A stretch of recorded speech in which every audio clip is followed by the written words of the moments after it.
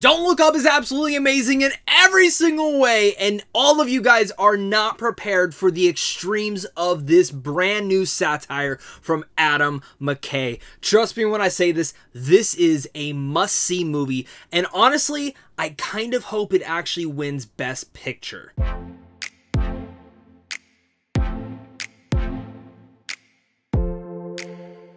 What's going on, buddy? Welcome back to a brand new movie review. Today we're going to be discussing Don't Look Up. This is written and directed by Adam Mckay, and of course it's about two low-level astronomers who must go on a giant media tour to warn mankind of an approaching comet that will destroy planet Earth, and honestly, no one seems to care in this movie besides them two. This stars the likes of Leonardo Dicaprio, Jennifer Lawrence, Timothy Chalamet, Jonah Hill, Cate Blanchett, Meryl Streep, Ron Perlman, Mark Rylance, Ariana Grande, Tyler Perry, and so many more. This is probably one of the biggest stacked cast I've ever seen, and I've heard so many great things about this movie. Even before it had come out, I had some friends who had seen test screenings of this and really were hyping this movie up to be something special. Then the trailer came out, and the trailer really wasn't my jam. I liked it, but it felt off and weird, and I didn't know how fully to feel about the movie. But after seeing the movie, I can wholeheartedly say that that trailer does not really delegate what this film is and how it is, because it hides a lot from it, which is a good and a bad thing.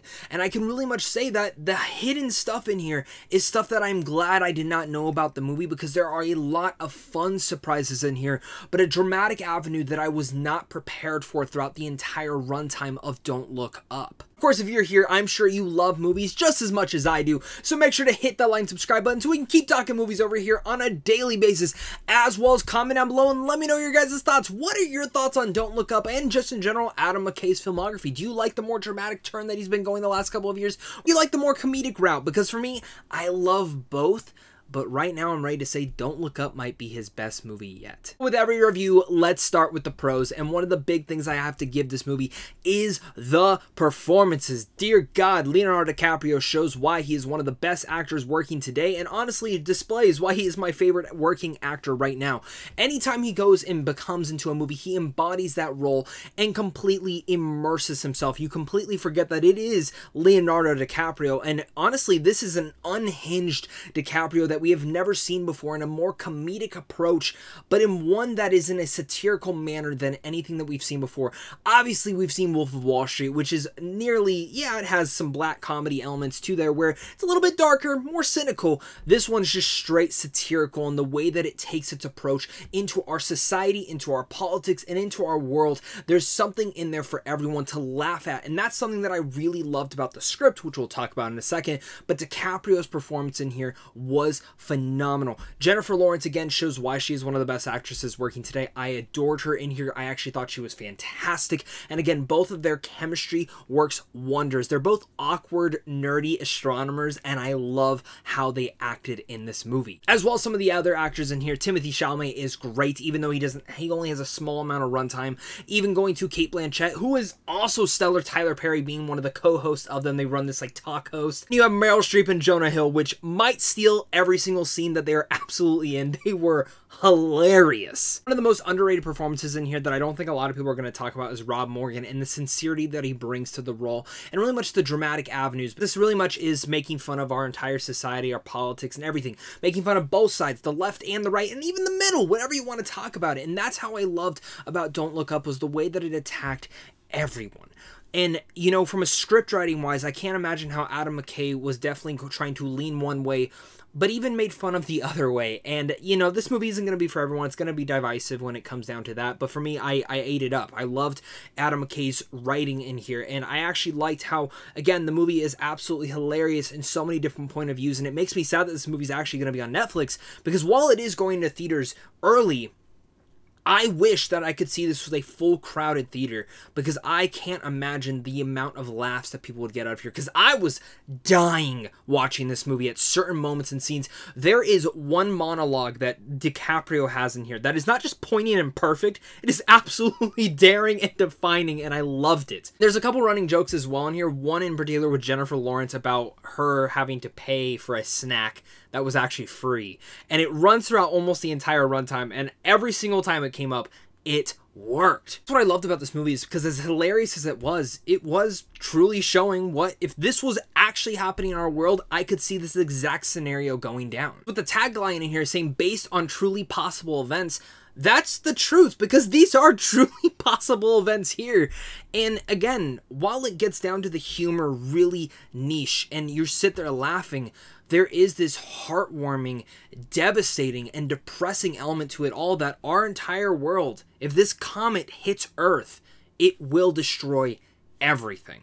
And just that one little viewpoint on our entire world brings that stressful nature that you can really see Dicaprio and Lawrence's character going throughout the entire runtime. You feel that. You feel like you're in their shoes and trying to warn the world of what is going to happen. It never lets up for the 2.5 hour runtime, which I was very impressed with. The fact that this movie is 2.5 hours, it only felt like maybe an hour and 45, which is fantastic, because I just sat there immersed, wanting to see what would happen next. And maybe it'll feel a little bit long for everyone else, but for me, I ate up every single moment of this movie, and it hands down became one of my favorite movie experiences that I've seen this year. When I get down to that more depressing and emotional element, while you're laughing and enjoying yourself throughout the entire thing, but seeing the poignant pieces throughout it, when it gets down to the ending, the last third act, maybe the last like 30 minutes, is very emotional and very touching. Well, again, being funny, but you really feel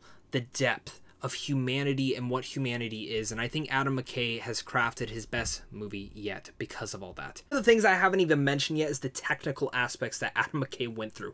The way they edited this movie is a mix between uncut gems and, of course, other Adam Mckay films like The Big Short and Vice. He gives this stressful tension nature that always feels unhinged, and even a little bit of like how Shutter Island made you feel insane at times. There's a couple cuts, especially towards the back half of the movie, where you're sitting there and you're like, wait, was that supposed to happen? Okay, wait, they did it again there. Oh, wait, they did it again there. And he consistently shifts it throughout the movie that, again, makes you feel a little bit unhinged and makes you feel a little bit crazy. And that's how the movie is supposed to make you feel. Frustrated, mad, but joyful, laughing, and kind of just thinking, we really need to get our shit together. And that's something that I always get out of watching an Adam Mckay movie. But this one, while the style was there, this had the most substance, I think, of all of his movies. And that's saying a lot, because I know not a lot of people are huge on Vice. I really dug Vice. I loved The Big Short, but I adored Don't Look Up. This is easily one of Netflix's best original films also. No, I keep sitting here praising so many different things. I'm sure some of you guys are wondering, well, what do you not like?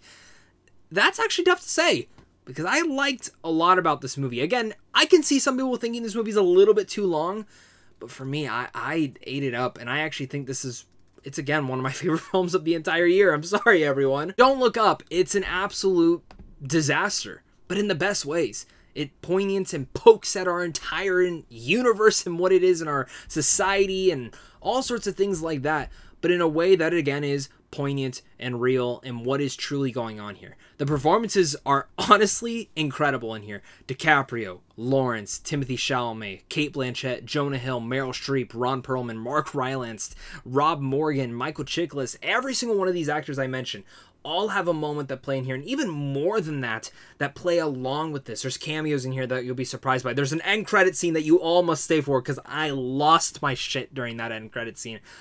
But Don't Look Up is something special. It's a technical achievement. It's easily Adam Mckay's best movie yet. I love how it tackled the dramatic avenues and what is really going on in our world, but at the same time, tackling it in a humorifying way that made me laugh my ass off, but at the same time feel stressed and tension-filled, and at the same time depressed by the end of the movie. I love this film. I can't express enough how much I adore it, and I hope a lot of you guys do search it out. If it is playing in theaters, I can't emphasize enough to do check it out in theaters. If you have to wait, definitely check it out on Netflix when it debuts, because Don't Look Up is an absolute A+. Thank you everyone for watching this again. You guys are seriously all the best. I can't wait to hear your guys' thoughts on this movie, because I'm really interested to see if you guys feel the exact same way. I know a couple friends I talked with, almost everyone is kind of the same way. We all loved it, but that's where it's important to hear your guys' thoughts. So again, leave a comment, hit that like and subscribe button. If you're interested in seeing movies early as well, make sure to head on over to Sandwich on Films on how to see films early. And of course, guys, look out for a bunch of new reviews coming up soon. So of course, until next time, stay classy.